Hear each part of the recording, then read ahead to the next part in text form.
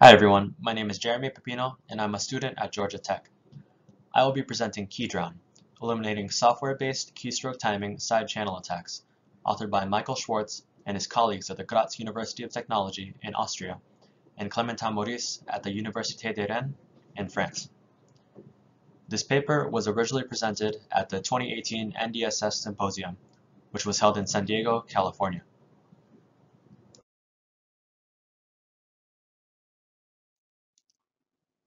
The table of contents for this presentation is as follows. We'll begin with a review of the relevant terminology, and then give a high-level overview of the paper's structure. We'll then describe what a keystroke timing attack looks like, and then discuss interrupt handling on Linux and ARM architectures. We'll explore the existing countermeasures that the authors identify, and then jump into the details of KeyDrown, including an overview of its function, the design and architecture, the performance against attacks, runtime impact on the system, and self-identified limitations and future work. We'll then conclude by reiterating the ideas presented in the lecture.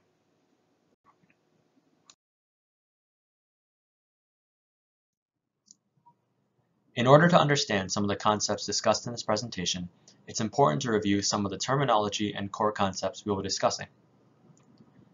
A side channel attack can be any attack that uses information gained from the underlying computer system, rather than relying on software bugs. Things like power consumption, sound output, or in our case, timing information, can be exploited and used maliciously. A keystroke timing attack is an example of a side channel attack, and we'll be discussing that throughout this lecture. An interrupt is another important concept to understand. It's defined as any signal, either originating from hardware or software, which indicates to the CPU that an event must be handled. An interrupt can be received from the internal system or from I/O devices like mice and keyboards.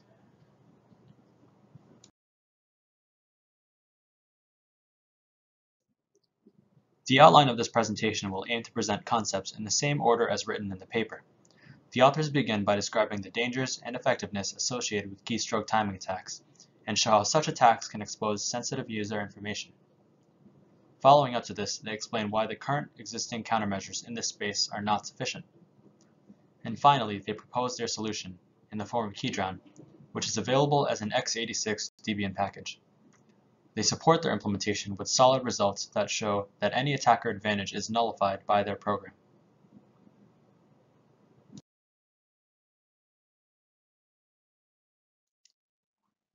So, to begin, let's ask why keystroke timing attacks are so effective.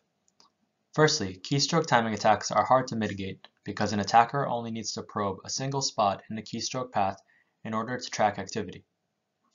On top of this, an attacker will have multiple opportunities to record a timing event, since a user might type in their password several times in one session. Although these traces might have variations in timing, it allows the attacker to collect a higher number of samples and observe a victim's typing behavior, allowing the attacker to perform a more sophisticated attack. Furthermore, a keystroke event is processed at several layers of the software stack, opening many side channels and vulnerabilities which could be exploited maliciously. We'll see later in this presentation that the existing countermeasures do not protect the entire stack, which opens up possibilities for attacks.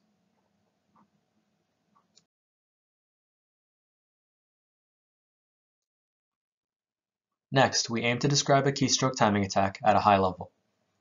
Keystroke timing monitoring only provides the attacker the timestamps of when a key was pressed and when that key was released.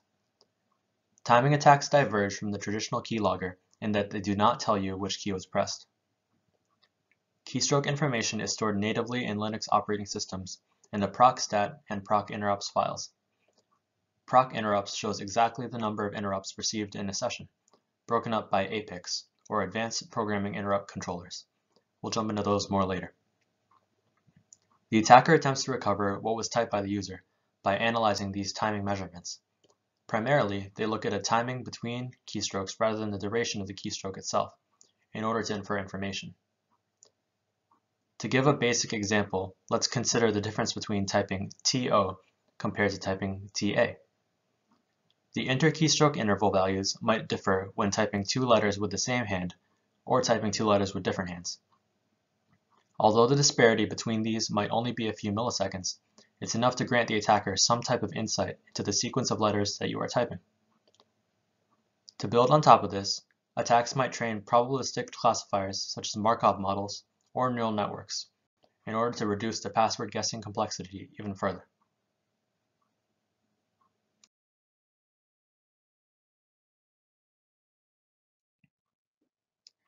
Taken from the Red Hat online documentation, we can see here an example of a typical proc interrupts file. The first column shows the number of IRQs, or interrupt requests. The second column reports the type of interrupt, and the third column reports the name of the device located at that IRQ. Multi-core processors will report these counts for each CPU, seen in the second example file. It's clear that an attacker that is monitoring this file can record timestamps of when these values increment in order to deduce timing information and harvest that data for analysis.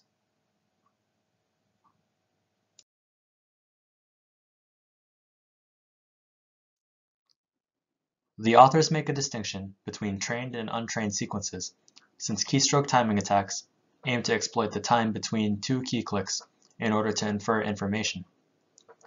A trained sequence is a string that is entered repeatedly, such as a password or an email address. An untrained sequence is any string that is entered for the first time or very sparingly. Trained sequences will have shorter inter-keystroke interval values. Muscle memory kicks in due to the fact that the typist potentially types in this string multiple times each day. Interestingly, only touch typists are vulnerable to keystroke timing attacks, since those who hunt and peck for keys will have large interval values compared to the data that an attacker would normally see.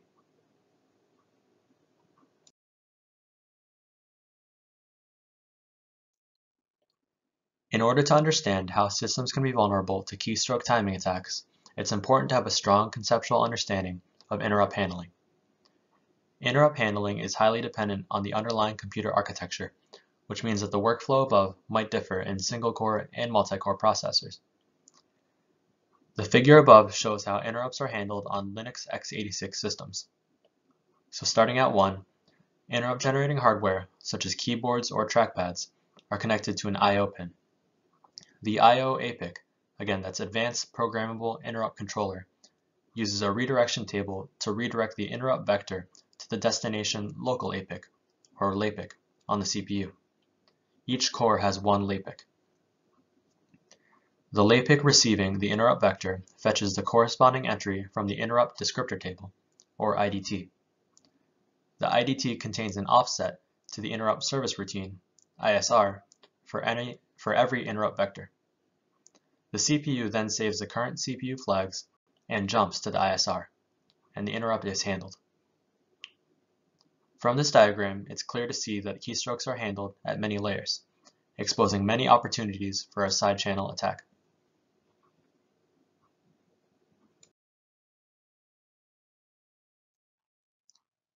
Here, we can see a high-level overview of interrupt handling on a dual-core ARM v7 CPU.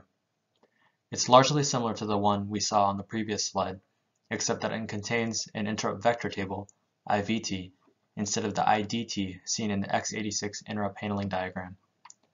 The IVT contains exactly one instruction to jump to a handler function, which then branches to the ISR. Additionally, interrupts are handled by a general interrupt controller as opposed to the I/O APIC we saw on the previous slide.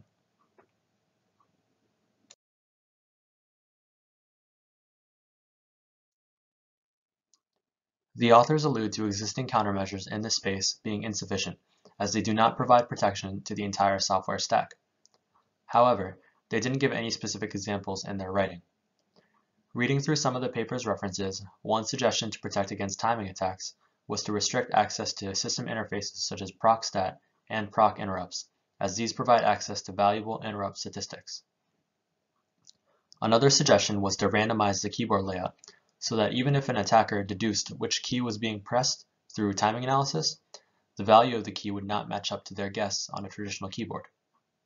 However, this would have a dramatic effect on usability.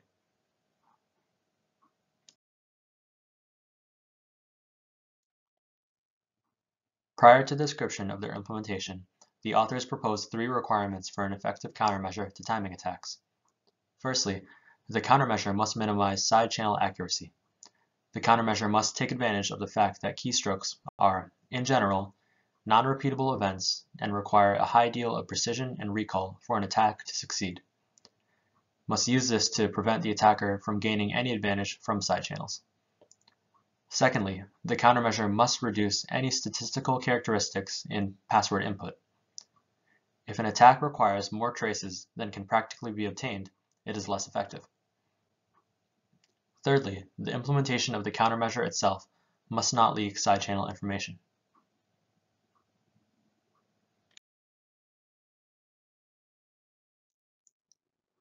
So let's jump into a high-level overview and description of KeyDrown. Proposed as a defense mechanism against keystroke timing attacks, the software injects a large number of fake keystrokes into the kernel, making the keystroke interrupt density uniform over time. Unlike the existing countermeasures, KeyDrown covers the entire software stack, from the interrupt source all the way to the user space buffer storing the keystroke.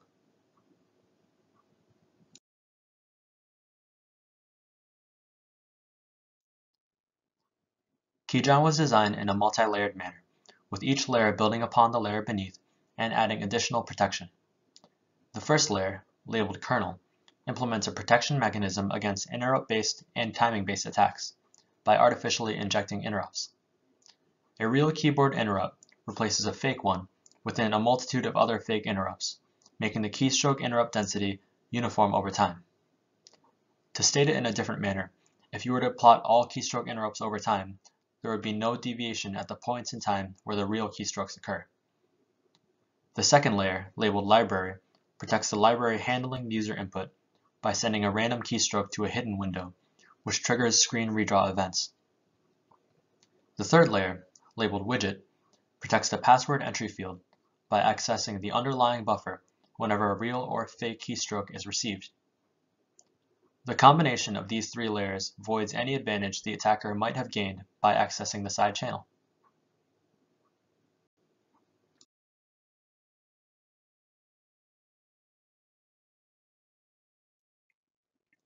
Let's examine the performance of KeyDrown against two typical timing attacks. The procfs-based attacks are any attacks that target the proc stat or proc interrupt directories. The RDTSC-based attacks are those that occur at the interrupt level. F-score is a metric which was used as the standard measure of accuracy, which is the geometric mean of precision and recall. An F-score of 1 describes a perfect side channel, while an F-score of 0 describes that a side channel provides no information at all. Without KeyDrown, the procfs-based attack achieved a perfect F-score of 1, and the RDTSC-based attack achieved 0.94.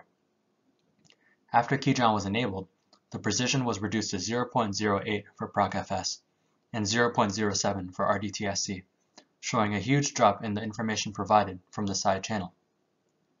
The visualization shows the two attacks, with the real keystrokes being plotted by green dots and the fake keystrokes being injected being plotted as red triangles. The dotted line shows where KeyDrown was enabled.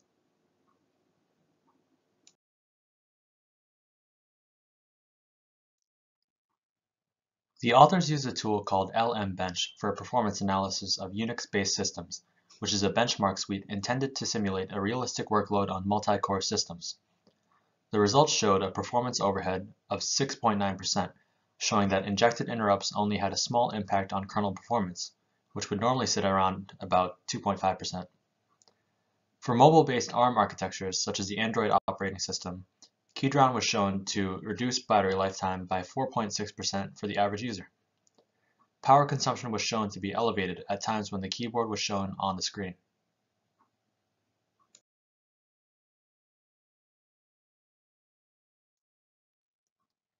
The authors have identified a number of limitations with KeyDrown.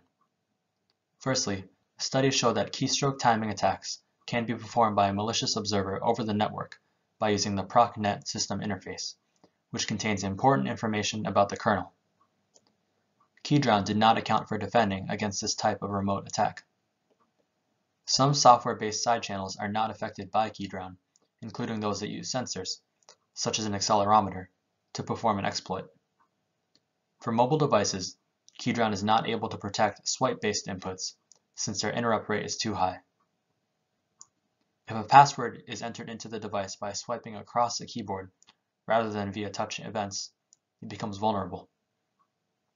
The authors acknowledge that their proof of concept is not optimized, and the fake keystroke injections might actually interfere with input in some modern computer games, especially those which require a high click or typing rate.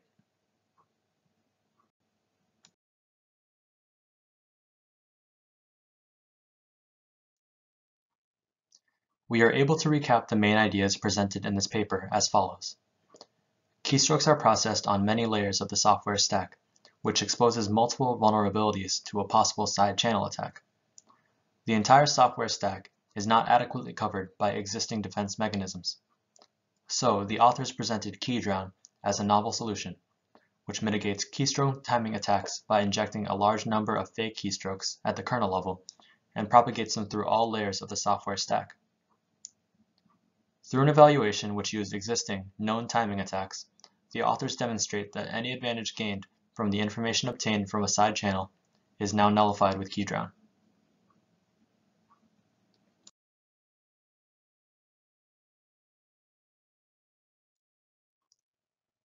Thank you for watching this presentation, and I welcome any comments or hope to answer any questions that you might have in the Piazza discussion thread.